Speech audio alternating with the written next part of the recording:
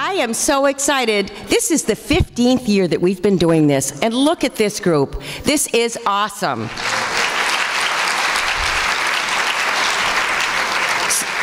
So my job is to say welcome and thank you for coming to hear Kate Clifford Larson, author of Rosemary, the Hidden Kennedy Daughter. Before starting, we do request that you please turn off your cell phone or turn it way down so that there's no noises, because Kate's going to be showing some audio. You're right there. Okay, and also please no video photography, because this is her own particular private little program for us. My name is Judy Manzo, for those of you who don't know me. I am the longtime, 24 years, owner of the bookstore downtown Bookends, and I've been a member of the Winchester Reads Committee ever since it started back in 2001. Or 2002. It's, as I mentioned, 15th in the series. This was when a group of citizens after 9/11 came together to connect with others in the community and to understand the motivations, the forces, the underlying major issues facing our country. Nothing's changed. The current members of our committee, our esteemed committee, is being led by our dear Connie Stolo. Also, other members are Kathy Richardson, Jerry Driscoll, Sandy Thompson, Joni O'Neill, Teresa Maturovich, Margaret McIndoe, Mary Fiorentino, Rob Ain, Melissa Roderick, and myself. We're grateful to the John and Mary Murphy Foundation, Educational Foundation, for its support over many, many years. This program has also received support from my bookstore, from the Friends of the Winchester Public Library, the Winchester Multicultural Network, and the Winchester Public Schools, as well as many, many enthusiastic volunteers. We will begin the presentation by Kate Larson, followed by a question and answer period. After the program, Ms. Larson will be in the lobby. I have a table and chair and everything all set for her to come and autograph your personal copies. There will also be a list of books. I have a list on the table of the 15 years of choices that we've made, and we do have some extra copies of Kate's book for your autographing. I mean, for your purchasing as a gift after you hear her wonderful program. We are fortunate also, one more time, to have our dear local Alan McDonald, the moderator extraordinaire, here to get you all started. Thank you.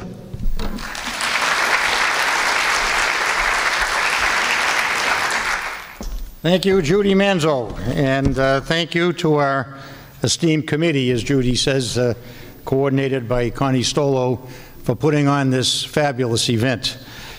We've had a lot of fun over the years, as Judy has said, with different authors and different books. This is absolutely at the top of the line. This was a fabulous choice, and we're going to hear a very interesting presentation about what I think is the most insightful look that I've read about probably the most famous family that we've all paid attention to, certainly during my lifetime.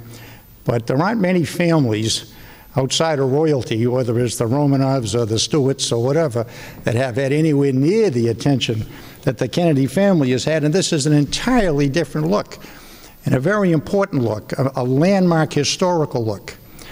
And that is, as I get to introduce our author, who has spent a lot of time on her focus over the years on women who have had a significant impact on our national identity. And prior to the book that we're going to talk about tonight, Kate Clifford Larson has had two nationally acclaimed biographies, this one will be a third, on some very interesting women. And the first one is Harriet Tubman, and I think you may have seen some of the discussion on this in the local press, but Kate did a book more than a decade ago on Harriet Tubman, who, as you all know, was a tremendous civil rights activist, an abolitionist, a conductor on the Underground Railway during the Civil War, and of course now to be on the front of the $20 bill, moving Andy Jackson to the back of the bill. So that was quite a deal. And Kate had a lot to do with it, truthfully so. And she has spun the story and then stayed with it, and it got a lot of attention, and rightfully so with the attention. And she also did a biography on Mary Surratt, who was the owner of the hotel or bed and breakfast type hotel in those days, where the plot to assassinate Abe Lincoln happened with John Wilkes Booth and his conspirators meeting around the table at Mary Surratt's boardroom, or bedroom boardroom, and that's an interesting story, and again, tremendous impact on our national situation. I want to say, as I introduce Kate, we're so fortunate to have her as a neighbor of all of ours in this great town of Winchester. Kate and Spencer Larson have been here for 25 years. We were lucky to attract them over time in their looking to be in the greater Boston area. And I want to introduce Spencer Larson before I get to Kate, but right here.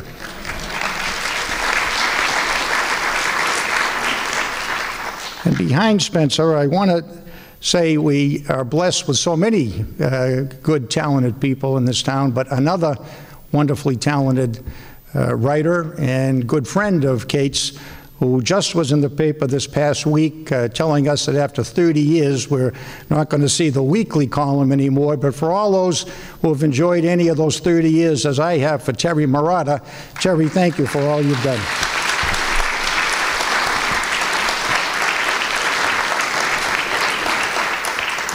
I understand Terry will still see a piece or two every now and then, which would be fabulous, of course.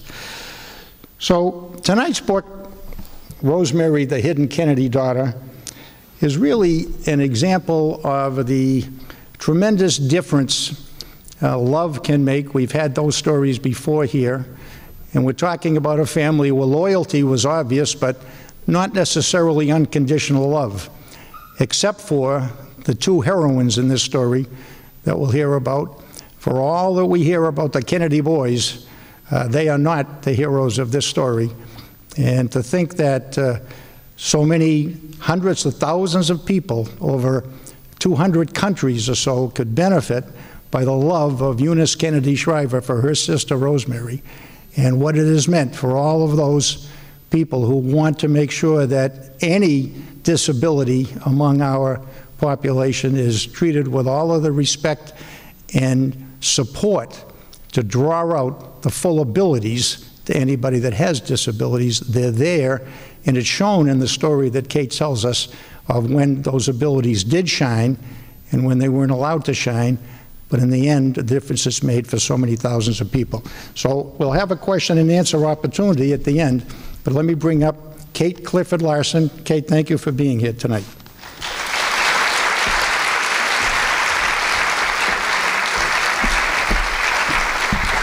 Thank you, Alan, and thank you all for coming. Thank you so much to the Winchester Reads Committee, and it is a great honor to be here, and I'm just so happy to see all of you here in the audience. Thank you for coming. So tonight I'm going to tell you a little bit about myself, how I came to write about Rosemary in the first place, and the journey that I took to research her life at the beautiful Kennedy Library here in Boston. For those of you who have not been there, please go. It's fantastic. And what I learned about Rosemary and how putting Rosemary at the center of the Kennedy family story sort of, well, it forced me, and I hope you all will see how putting her at the center of the story sort of changes the way you might look at the Kennedy family. And as Alan mentioned, you know, we focus so much on the boys, the successful boys, and the tragedies of those boys in that family. But when you look at the women, that story is a little bit different. So back in 2005, Rosemary died. It was January, and she was 86 years old, and there was an obituary in the Boston Globe, and it was about 3 paragraphs long. And I read it, and it was very touching. There was a photograph of her, and like most of you, you know, I know about the Kennedy family. I knew about them. I had read some of those biographies. Doris Kearns Goodwin's books, and Lawrence Leamer and others. So I was aware of Rosemary, but I didn't know much about her, like most of us didn't know much about her. And there was just something about the obituary, and it just kind of hit me. And so I tucked it away, and about a week later, my agent, Doak Hoover, who is here in Winchester as well, I ran into her and she said, "I have your next book project." And I said, "Rosemary." And she's like, "Yes, Rosemary." Somehow we just knew that that might be a possibility. But I was working on the Mary Surratt project at the time, so I couldn't look into Rosemary's life. And so I finished the Mary Surratt book, and in 2008, I was ready to start researching Rosemary's life. So I went to the Kennedy Library, and it was a really good time to go there because the Rose Kennedy papers and the Joseph P. Kennedy papers were being opened to the public. The family foundation, the family had gifted them to the Presidential Library, and according to the deed of gift, there were certain sections of those papers that would be opened, based on a timeline over, 10, 20 years. So when I arrived there, what had they recently opened but Rose's diaries and journals and some of the letters that she had written and that the children had written to her. And there were Rosemary's letters from when she was a child and a teenager and young adult woman. And so I knew that I could write a biography because I had her voice. And that was enough for me to be able to pursue a lot of research. It took a long time. It took 6 years of researching and trying to figure out how to keep her at the center of the story. So this is what I learned about Rosemary, and I hope for those of you who have not read the book, and even those who have, that you'll come away loving Rosemary at least a little bit. I know that I fell in love with her, and I hope that you do too. So Rosemary was born in September of 1918. And this was just as the World War I was ending, but the Spanish influenza was hitting Boston at that time, and it was the second time that the flu had traversed the globe. It had killed millions of people, and it was killing thousands in Boston. Rose went into labor, and she had hired an obstetrical nurse to be with her in the few days leading up to what she assumed would be the date of her labor. And that obstetrical nurse had been trained to deliver a baby, but she also had been trained to hold that birth off as long as possible until the doctor could arrive. But Rose's doctor was delayed at the hospital because there were so many people sick with the flu. So the nurse tried to get Rose to not push when the contractions came. Well, that's impossible. And so this is her third labor too. She already had 2 little boys at home, Joe Jr. and Jack. And so the nurse told her to cross her legs and hold her legs together. That didn't help, of course.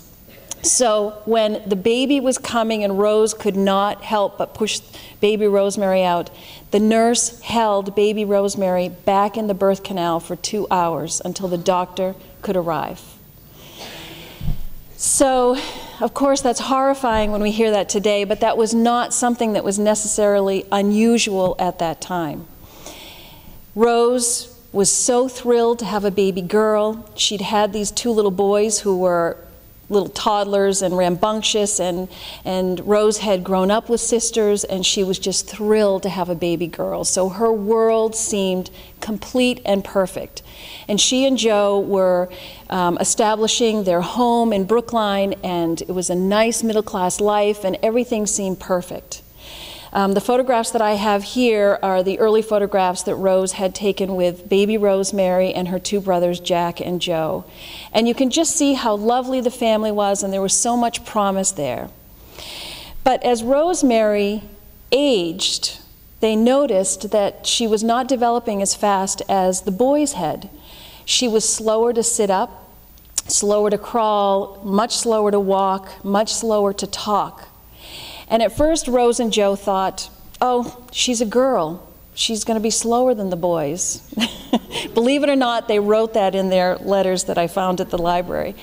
They just assumed that she just would develop differently because she was a little girl. But then, as the Kennedys had more children, Kik arrived 18 months later. Here's a picture of Rosemary with Kik, and then Eunice, 18 months after Kik was born. And those girls developed very, very quickly, and it became more and more obvious as Rosemary aged that she had some disabilities. When she was 5 years old, they enrolled her at the Edward Devotion School in Brookline, and the teachers immediately knew that Rosemary was disabled. Compared to all the other 5-year-olds that they had been teaching for years and years, they just knew. They kept Rosemary back in kindergarten at least once, possibly twice. In the meantime, Kik comes into the same kindergarten classroom, and then Eunice. So the Kennedys cannot deny any longer that there's something wrong with Rosemary. She can't keep up with her peers.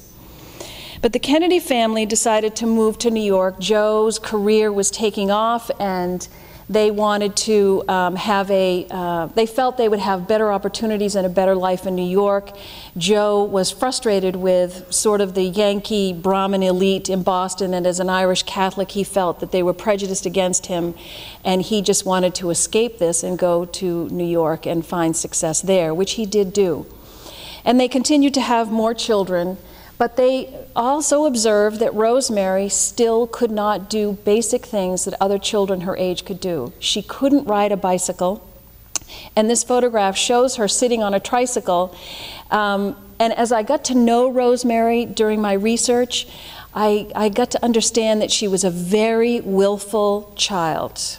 And she demanded what she wanted, and often she would get it. So when I see this picture with her sitting on a tricycle, knowing she could not ride it, I could just see her demanding that they put her on that tricycle and take her picture, because she was a big girl and that's what she was going to do. The other photograph is Rosemary on a sled. Another thing she could not do was steer a sled on a snow-packed hill. The man in the sled with her is Eddie Moore. Eddie Moore was Joe's right-hand man in business and in all things that Joe did. And Eddie and his wife Mary did not have children, and they became sort of aunt and uncle to all the Kennedy children. And Eddie Moore was Rosemary's godfather. So he was particularly close to Rosemary. Both he and his wife were very close to her, and they basically would end up taking care of her a lot as she aged into her teen years and young adulthood. So he was a fixture in Rosemary's life. One of the amazing things that I learned about the Kennedys, that in a way they were sort of ahead of their time. They insisted that all the children be each other's best friend, have each other's back, and teach each other, so that the older children would teach the younger children how to play sports and to do things and help with homework. And so the family was very inclusive, and they required that the children, all of Rosemary's siblings, accommodate her disabilities. There was no question about it, and that's what those children were raised to do. When they went sailing, Rosemary didn't know how to sail. She couldn't figure it out. So they would tell her she was their crew. They rewarded her all the time. They praised her all the time. When they played tennis with her, which was very difficult, they did the same thing. And swimming, everything they did, those kids accommodated Rosemary. And of course, that would be key to Eunice Kennedy Shriver's goals as an adult woman to push through and force the government and communities to be inclusive with people with disabilities. And she would go on to establish the Special Olympics, which I'll talk about later. But that early ethic in that family about inclusion and accommodation really influenced Rosemary's siblings, and it made for a happy life for Rosemary. These photographs are taken from a time that they were spending vacations at Cohasset. Before they purchased their home in Hyannisport, this is where they spent their summers. And the photograph on your right is Joe with several of the children. And Joe was an incredibly affectionate father. Now, we've all heard the horrible stories about him. He was not the greatest husband, and he was a very demanding father, but he was very, very loving, and the children loved him and responded to him in kind. And going through the Kennedy papers, it was interesting to see all the letters that the children would write to their parents. And invariably, they would write to their father and say, "Dear Daddy, you know, I love you so much. Thank you, and, you know, just you're wonderful." And etc. And when they wrote Rose, they would say, "Dear Mother," and the letters were much more formal. She didn't have that kind of cuddly relationship with her children that Jo did. And it was just a difference in parenting styles. But these were the happiest times for Rosemary, when she was with her siblings and her family. As she aged, the Kennedys couldn't keep putting her in regular classrooms. During those years in the 1920s and 1930s, public schools and even private schools did not have the tools or the educational materials or training. The teachers didn't have the training to provide curriculum materials for children with intellectual disabilities. So the teachers struggled, Rosemary struggled, she always would get frustrated, the teachers would get frustrated. So eventually the Kennedys had to admit that something just wasn't working anymore. So they enrolled her in a private school called the Devereaux School outside of Philadelphia. And it was run by Helen Devereaux, who was a pioneer in this very infant kind of field of education in learning how to train children who had intellectual disabilities. Helen Devereaux had developed curriculum materials for the Philadelphia school system and was quite successful. So she went off and started her own boarding school to take care of or to train children with disabilities, children of wealthy families, because it cost a lot of money to send your child there. So when Rosemary was 11 years old, the Kennedys decided to send her away from this sort of cocoon, this family environment where she felt safe, and they sent her to this boarding school. And not only did she have intellectual disabilities, which the Kennedys at this point still were not convinced that she had them, she also was emotionally immature. So when she was sent to this school, it was a very, very difficult transition for her, and she acted out and caused a lot of problems. And unfortunately, the school had a couple of rules. They were that the children had to behave and they had to do well in their lessons, or they couldn't go home for Thanksgiving. And Rosemary knew this, and she was afraid, and yet she's frustrated, she's acting out. In fact, there was a telegram in the Kennedy papers. Rose, as she had more and more children, she started this habit of going away on extensive vacations to Europe and elsewhere. And so she was away on a 6-week European tour when Rosemary was sent to this school. And so Jo sent her a telegram to say that Rosemary, quote, had raised Cain the first few weeks of school, but that she was settling down. And this is like mid-October.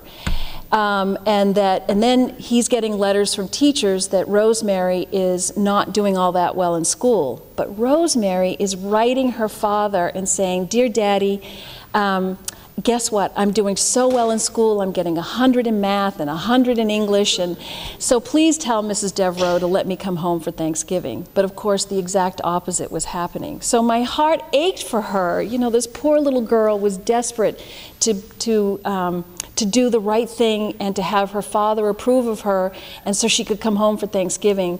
But in reality, that wasn't really happening. These photographs are, the one on the left is Rosemary's probably about 13, and the other photograph, she's probably about 11 or 12 or so, and she's reading one of those Hollywood variety magazines, and of course her father was deeply involved in making films in Hollywood, and she loved sort of that whole Hollywood scene, and she loved beautiful clothes and having her hair done and her nails done, and she was in that respect very much like her mother. And as she grew older, the Kennedys became concerned about her sort of emphasis on a social life and beautiful clothes and things like that. But as a child, she was just adorable, but suffering under these expectations that she could not meet and these goals that she could not achieve. And so as she became a teenager, she would act out more and become more and more frustrating for teachers. Between the time that she was 11 years old and 18, she was sent to 5 different schools. She stayed at the Devereux School a couple of years, but the Kennedys were frustrated that she wasn't learning, so they sent her to convent academy schools and other private schools. But in reality, none of these schools were equipped to teach Rosemary, and there was only just so far she could go. I estimate that she probably achieved a 3rd to maybe a 4th grade educational level. Here she is, another great happy time when she was with her family. She was with them during the summer times. And this photograph has all the children except for Teddy. I think that Rose is pregnant with Ted Kennedy at this time in this photograph. But you can just see her happy to be with her siblings.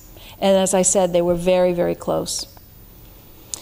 Here's a copy of a letter that's from the library, and Rosemary wrote this when she was 16 years old. And I know from letters in the collection that when she would write a letter like this, the teachers would sit with her, and sometimes it would take 2 or 3 times, maybe even more, for her to write a letter that would end up looking like this, because she would misspell a lot. She had no sense of sentence structure. They would have to put lined paper under the note paper so that she could follow and not write crooked, so that it would be straight across the page. And this is probably one of the better letters in the collection. Most of them are very difficult to read, and you can just tell that she struggled with writing. And once again, of course, she says how much she wants to make her father happy and doesn't want to disappoint him in any way. Practically every letter she wrote, she would say those things. And it's just heartbreaking because there was no way that she could achieve and meet the expectations of her parents, who struggled, frankly. They had this child who had difficulties, and they did not know what to do. They didn't have the resources in the public school system that we have today, and even private resources really were not available to them to help them educate their daughter who was disabled.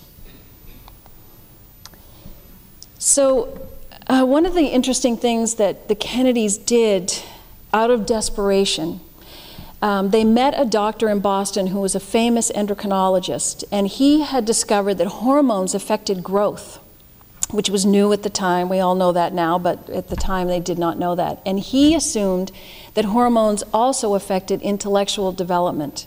So he convinced the Kennedys to give Rosemary hormone injections every week for a year, and he promised them, quote, she would be 100% after the injections.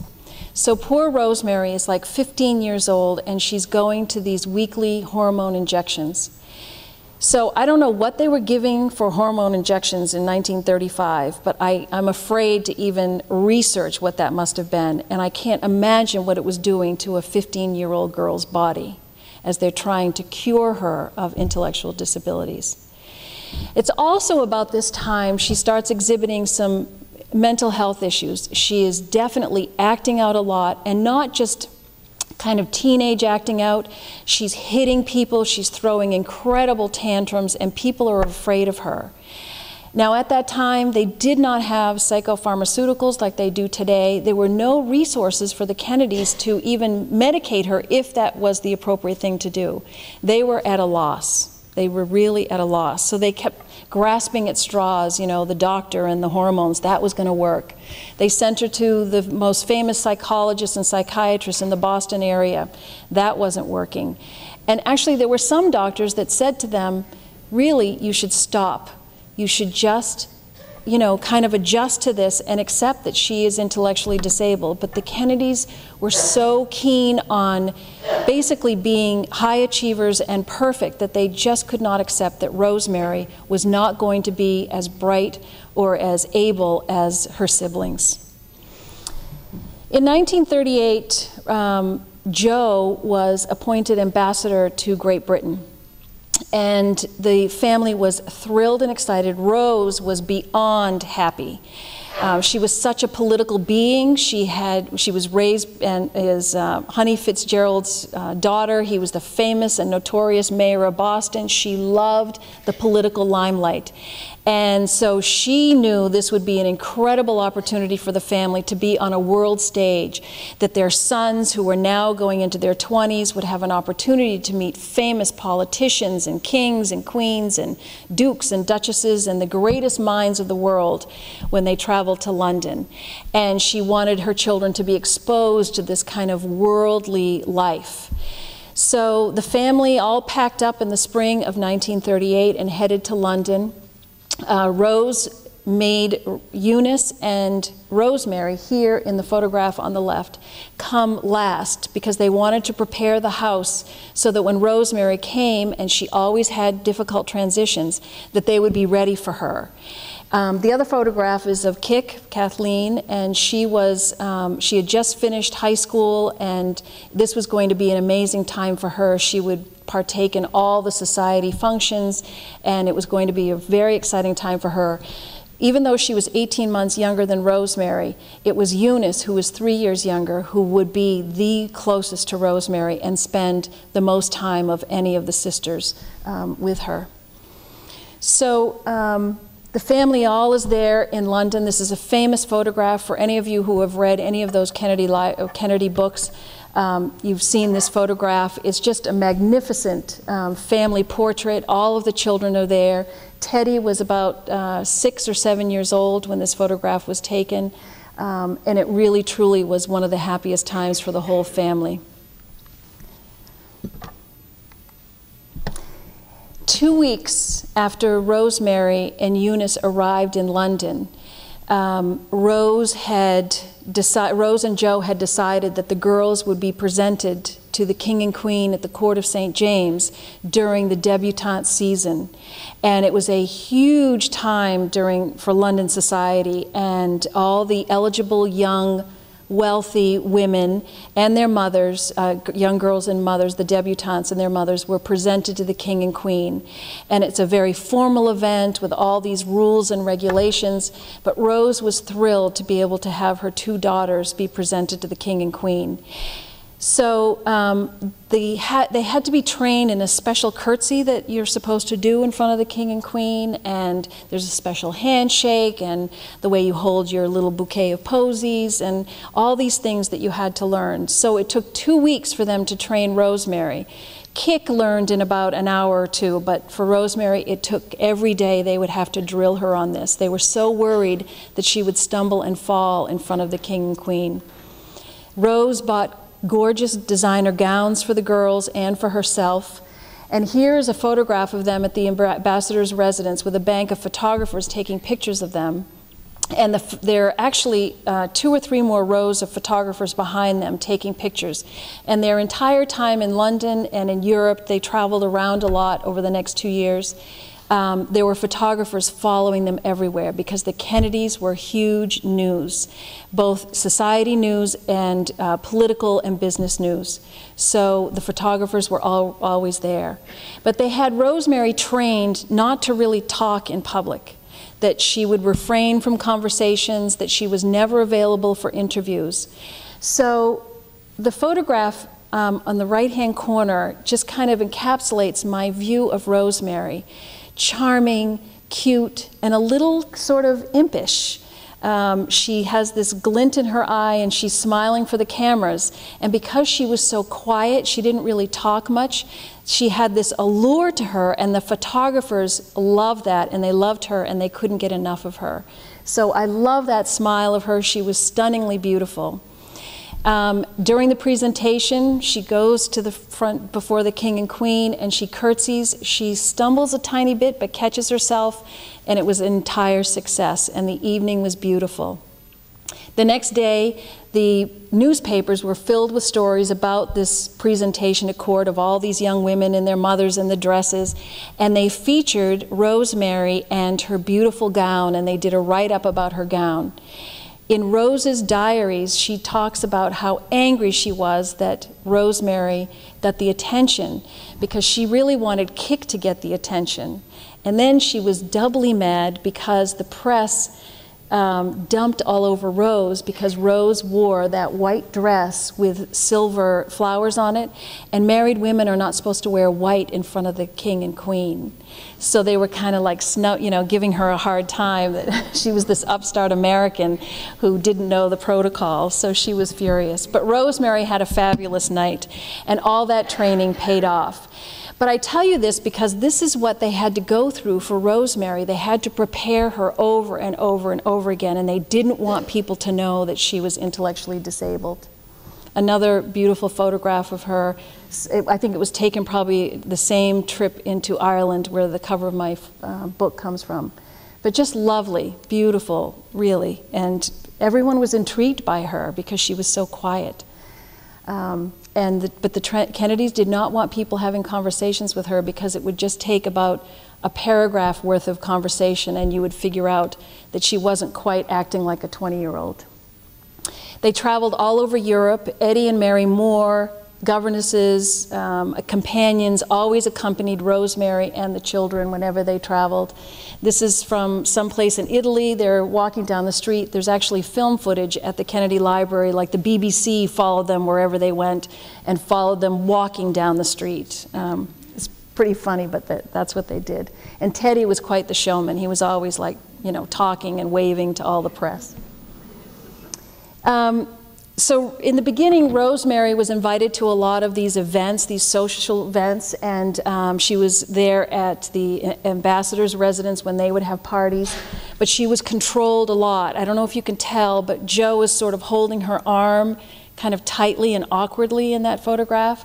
And then Eddie Moore, always the steady Eddie Moore, he accompanied Rosemary wherever.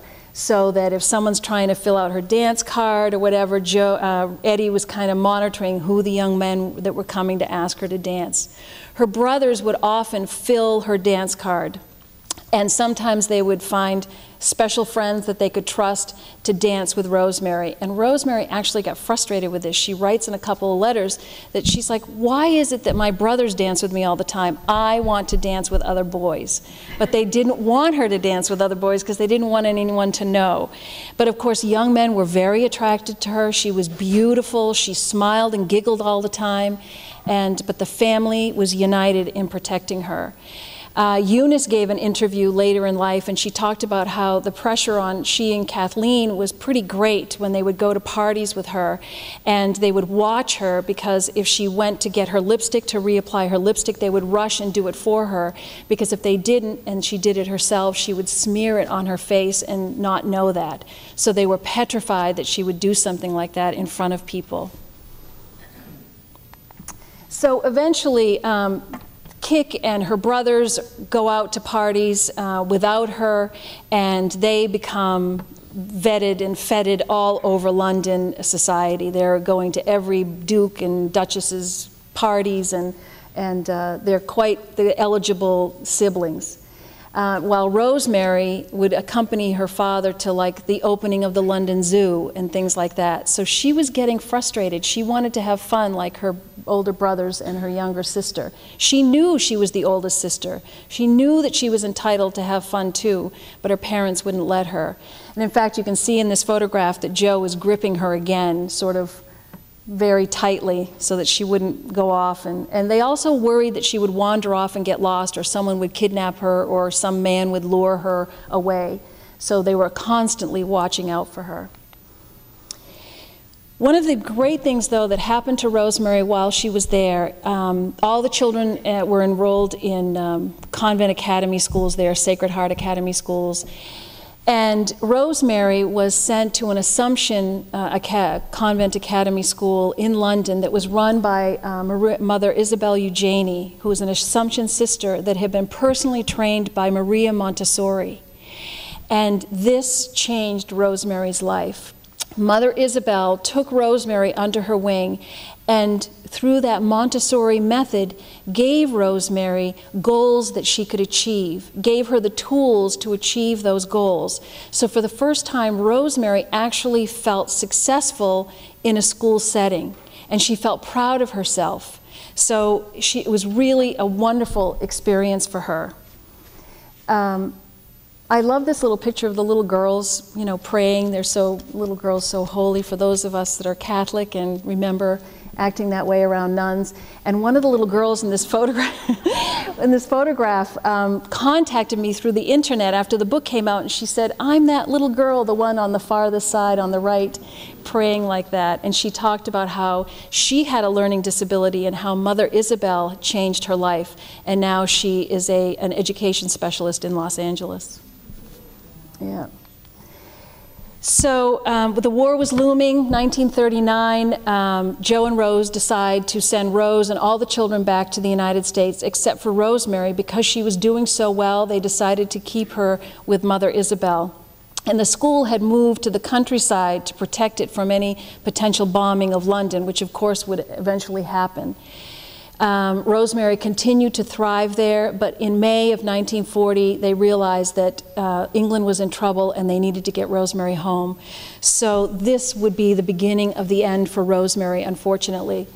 Eddie Moore brought her back to the United States the 1st of June in 1940. Joe was still in England. His career was soon to end, but President Roosevelt had not recalled him yet. And Rose was not prepared to take care of Rosemary. And so I'm going to tell this little story that Terry Marotta was so kind to share with me when I was working on this book. I'm going to abbreviate it, and I hope I don't get a little bit of it wrong, but you can ask her about it. So I'm working on this book, and I contacted Terry because I had seen a posting that she had made on her blog about this camp that her mother and aunt had once run in Western Massachusetts for young girls.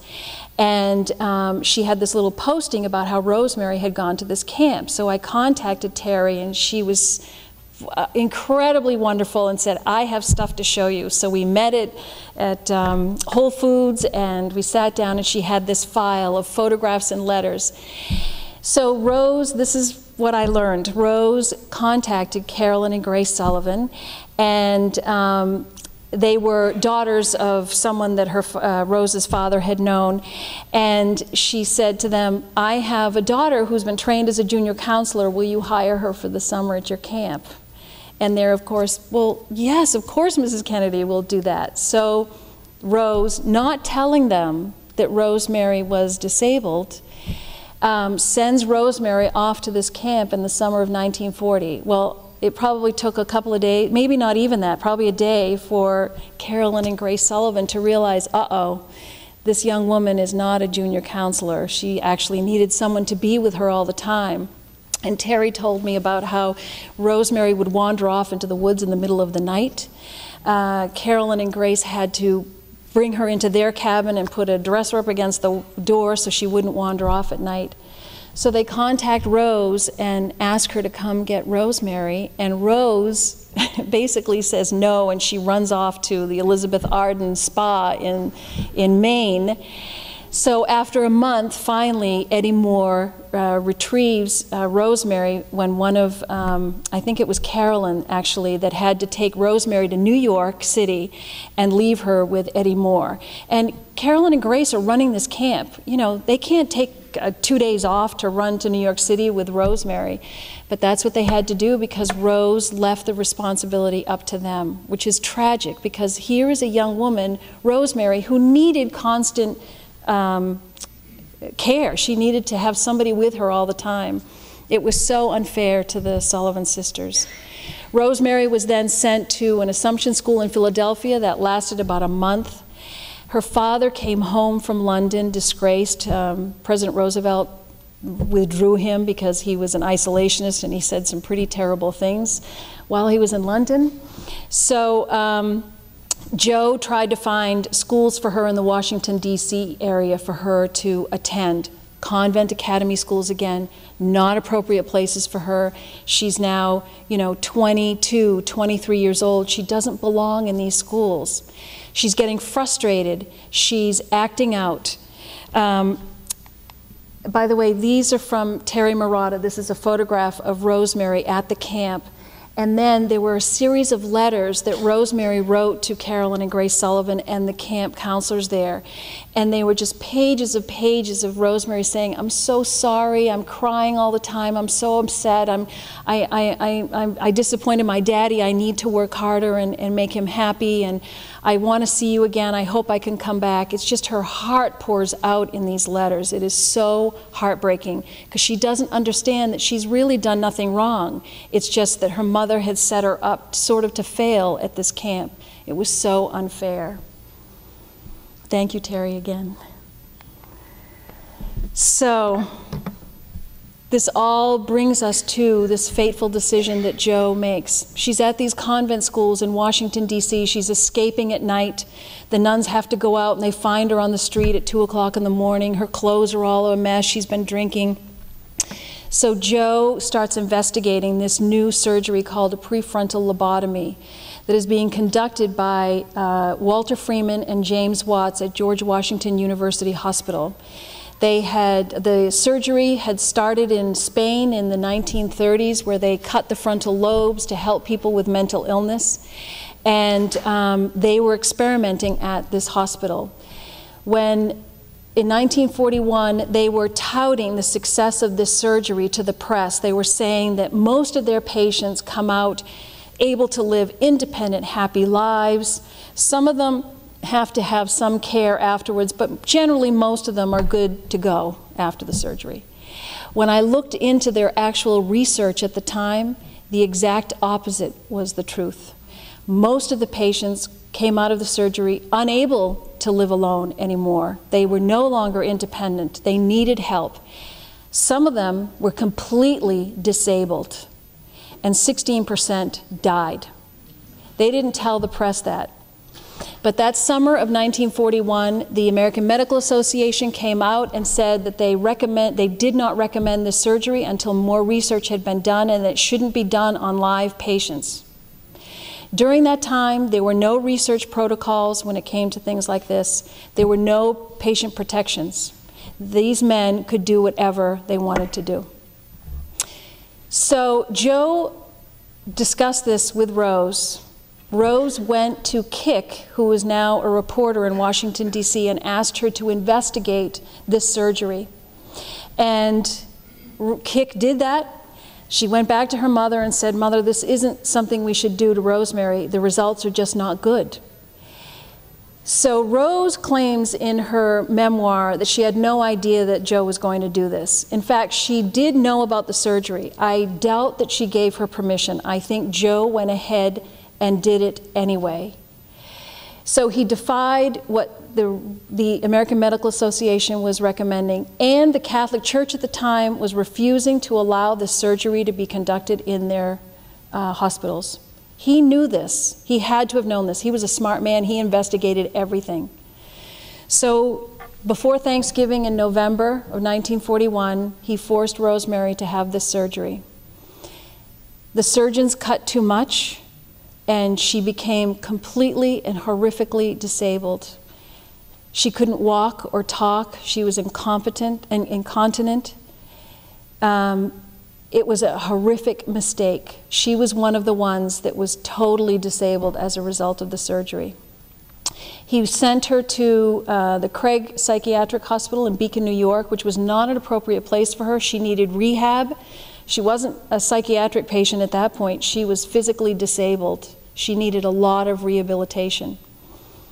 In 1949, he sent her to St. Coletta School in Jefferson, Wisconsin, which was run by the Benedictine nuns, and it was a school, a residential facility for children and adults with intellectual disabilities. He wrote to the nuns there who welcomed Rosemary, and he said to them, "Thank you, you are the answer to the problem of Rosemary." Rose, after the surgery, Rose did not see her daughter for 20 years. In fact, the weekend after Thanksgiving, she sat down and wrote a letter to all of her children, and she was in the habit of writing these round-robin letters where she would put every child's name at the top, and then the letter would have a paragraph about each child, and she would send it to all the children. That first letter after Thanksgiving no longer had Rosemary's name, and she was not mentioned in the letter. She was excised from the family. Eunice said later to her children that it was 10 years before she even knew where Rosemary was. She had no idea what had happened to her. Ted, our former senator, in his memoir, wrote that he was 9 years old when this surgery took place. He had no idea what happened to Rosemary. All he knew, he wrote, is that he'd better behave or he might disappear too. So the family just didn't talk about it. But the St. Coletta's was a great place for Rosemary. She regained her ability to walk, and interestingly, they started taking her off some of the medication that she had been taking at the Craig House, and once they did that, she began to talk. She would continue to, for the rest of her life, to have a limp, and one of her arms was not as flexible as it had been before, and her neck sort of tilted to one side. She had friends there. She was well cared for. The Kennedys built a home for her on the grounds of the school. 1 or 2 nuns lived with her in the house, and she had a rich life given what limitations that she did have. In 1958, Jack was on the campaign trail, and he was in Wisconsin, and he took a secret side trip to the school to see Rosemary. He was the first one to see her, and it changed him. He would go on to help sponsor and sign legislation to fund resources into research on maternal and child health and intellectual disabilities. Eunice would be the power behind him once he became president. In fact, she basically forced him into creating a presidential commission to investigate the causes of disabilities in children, maternal, child health, and more. And so some of the records at the Kennedy Library are pretty funny because some of Kennedy's aides complained to him about Eunice, how she's such a pest about all this stuff. And he would say to them, whatever Eunice wants, you get her. So she really was the powerhouse behind Jack Kennedy passing some of this legislation. This photograph is a picture of Jack signing an important piece of maternal health legislation, funding for research, establishing a new institute at the National Institute of Health dedicated to maternal and child health care, which they did not have before. This was just maybe 3 weeks before he was assassinated. So they were transformed by Rosemary and what happened to her. The family did not come out until 1962 and admit to the world that Rosemary had been born with intellectual disabilities. They did not admit that she'd had mental illness or mental health issues. They did not admit that she'd had a lobotomy. But it gave Rose this opportunity to come out to the world and really find a place for herself, and she helped fund and spearhead fundraising campaigns to build research centers at universities and hospitals around the country. She went to visit Rosemary for the first time in 1962, just before they announced to the world that Rosemary was intellectually disabled. And the report is that when Rosemary saw her, she screamed and hit her mother. She was so angry and frustrated. She remained angry with her mother for the rest of her life. She blamed Rose for what had happened. Rosemary didn't forget who she was. She always knew who she was. She knew who her siblings were. These are just photographs of Rosemary as an older woman. After Joe died in 1969, he had had a stroke in '61 and couldn't walk or talk, ironically. But he died, and then Rose started bringing Rosemary home for vacations, 1 time a year in Palm Beach, 1 time a year in Hyannisport. And the good thing about this is that it gave the younger generations of kids an opportunity to get to know their aunt that they did not know before. And they too were transformed by her, and they loved her deeply. And here's a picture of her swimming with them in the water in Palm Beach. And these are pictures of Rosemary with the nuns that would fly with her to the East Coast to spend time with the family. But her visits with her mother were always strained and difficult, in spite of how much good time she had with the nieces and nephews. Anthony Shriver, I interviewed him. He was very giving of his information, and he shared photographs with me, his private photographs, and we selected 2 of them for the book. He loved his aunt deeply. He was deeply affected by her. And here's a picture of him. I think it was a birthday party, and they had given her a toaster oven. He actually built an addition on his house in Miami so that she could come and visit him and his family with the nuns when she was still alive. And he went on to establish Best Buddies, which we all know here in Massachusetts.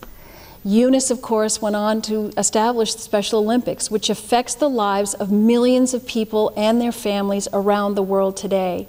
That combination of sports, the Kennedys and their sports and their competitiveness, and the attitude that people can be able and they can have fun and they can achieve goals and be part of a community.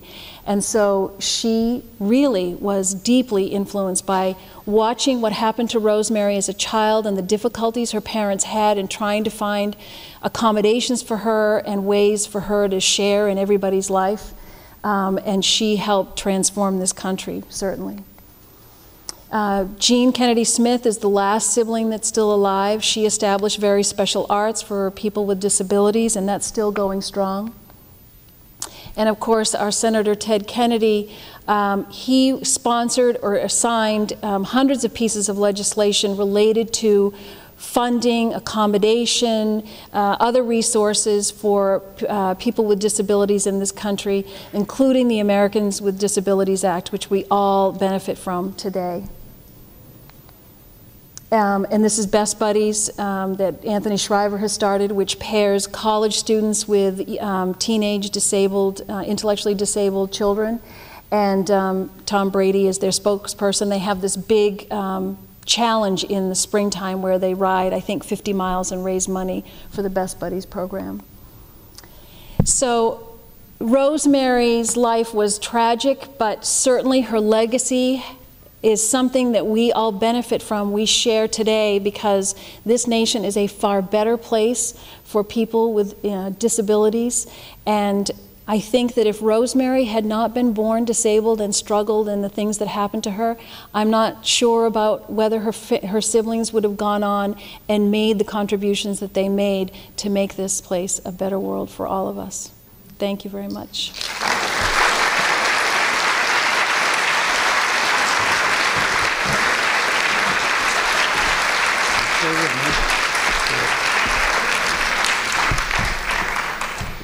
Kate, that's just phenomenal research, wonderful writing, great storytelling.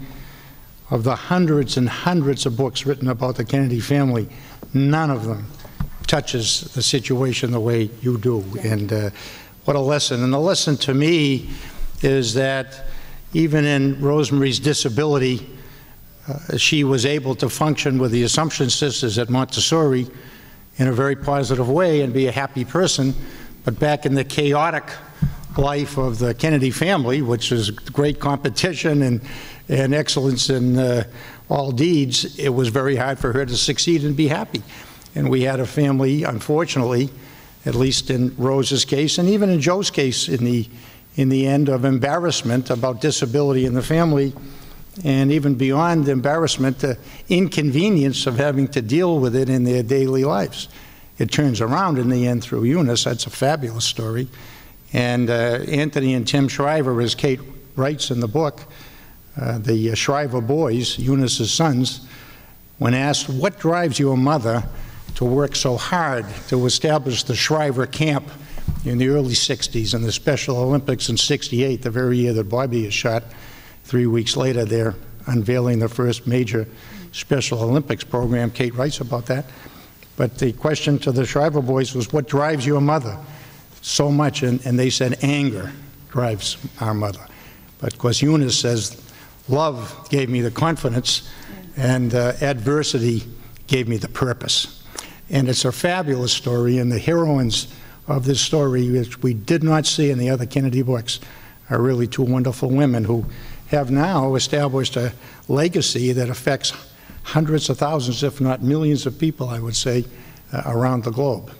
So that's where we are. Kate, you've done a fabulous fabulous good deed for bringing this story out, and it's going to get more and more attention as we go. And to think that we're so fortunate to have you right here in our backyard doing all that beautiful research and writing. It's fabulous. So are there any questions and comments we have? I'm sure we're all stirred by this as much as I am, but would anybody, yes, like to have a comment? The question is, Kate? The question is, why did Rose not visit Rosemary for 20 years, and did Joe prevent Rose and the children from visiting her?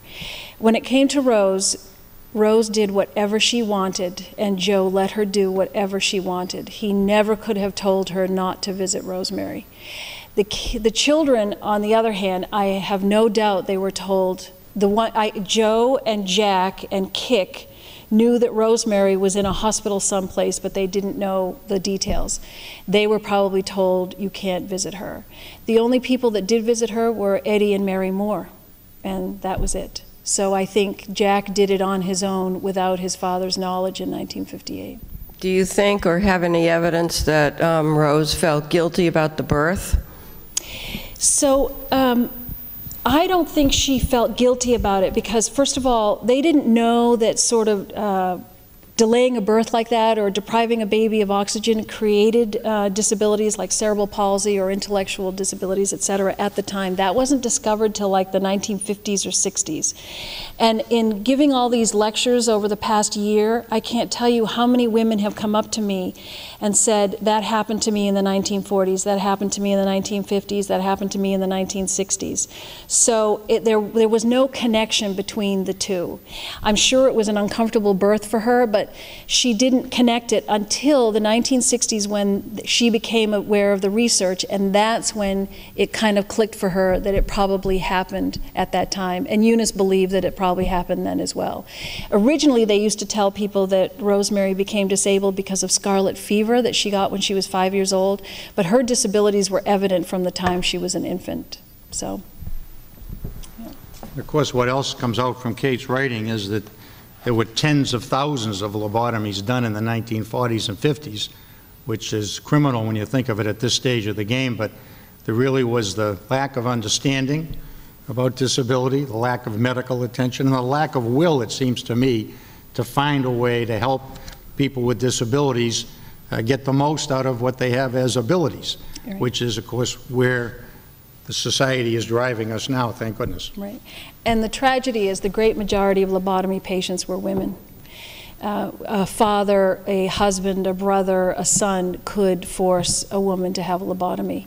There were no patient protections. And even though women actually were a lower percentage of psychiatric commitments, they were the highest number of lobotomies.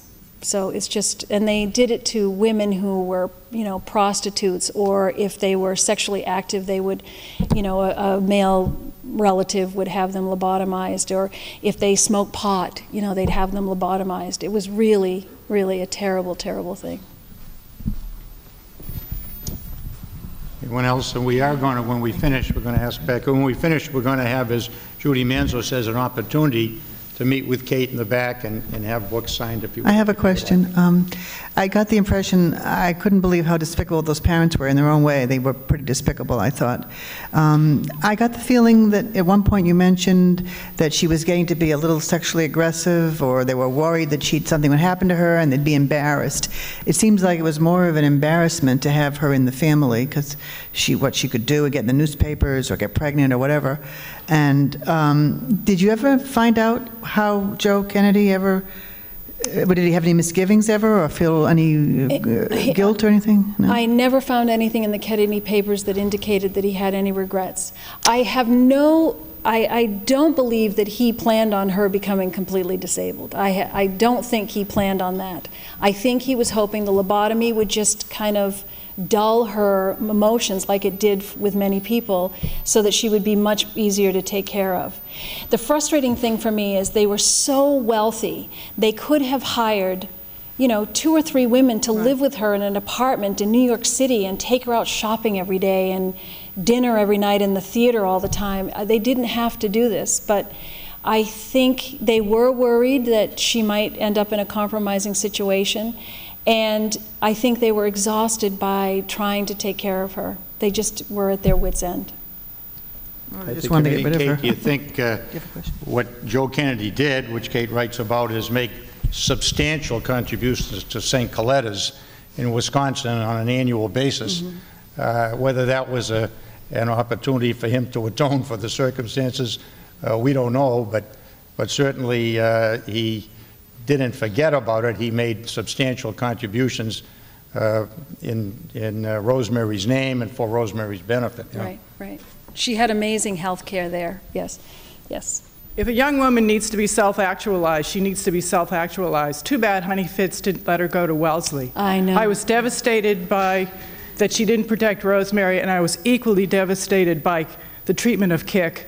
I could weep. Yeah.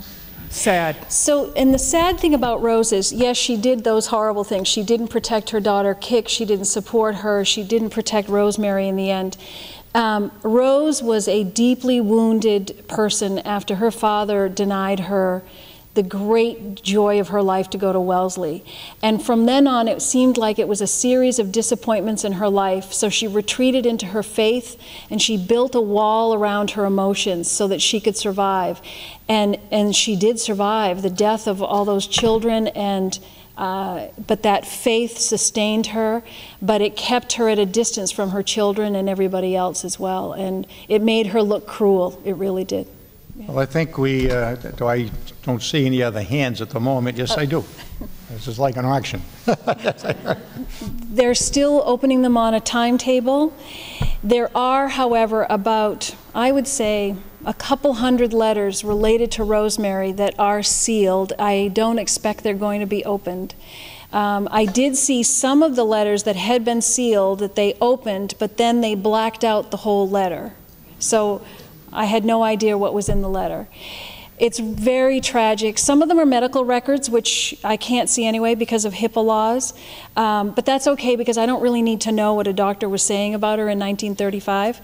But I do feel that those letters from the teachers and her companions and tutors, that's crucial information. And so I feel that the family is denying Rosemary's voice. And even if some of it is not attractive, let's say one of those teachers talks about her running off in the middle of the night and drinking with some man, I don't know. We need to know the truth because she was a 20-some-odd-year-old woman. She wanted to have relationships. You know, let's not deny her womanhood. Let's just tell the truth and deal with it and move on. Because by keeping that stuff a secret, a lot of people write really awful things that may not be true. And if they let the truth come out, then we all have the answers we're seeking. Well, very, very good. Kate Clifford Larson, we have been so blessed to have you as our Author of the Year. Thank you. To be the Author of every year. You've been fantastic.